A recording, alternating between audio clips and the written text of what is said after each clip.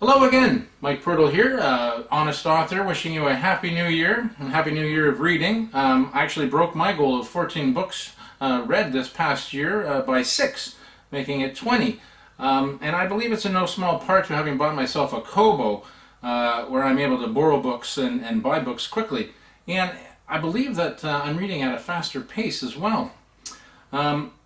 I also published a book this year, and I thought I'd just review the books I've read and see if any of you have actually read the same. So a small video to follow, and again, Happy New Year, happy reading. Should old acquaintance be forgot and never brought to mind?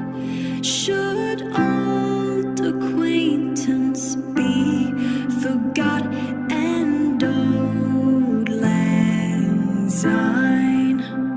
For Auld Lang Syne, my dear.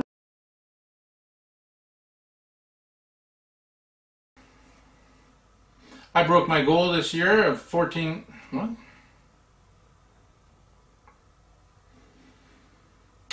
I broke my goal, I broke my personal goal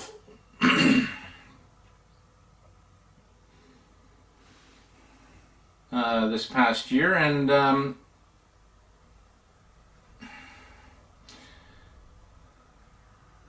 believe it's in no small part to having purchased a Kobo this year, where I can borrow books from my libraries and purchase books quickly.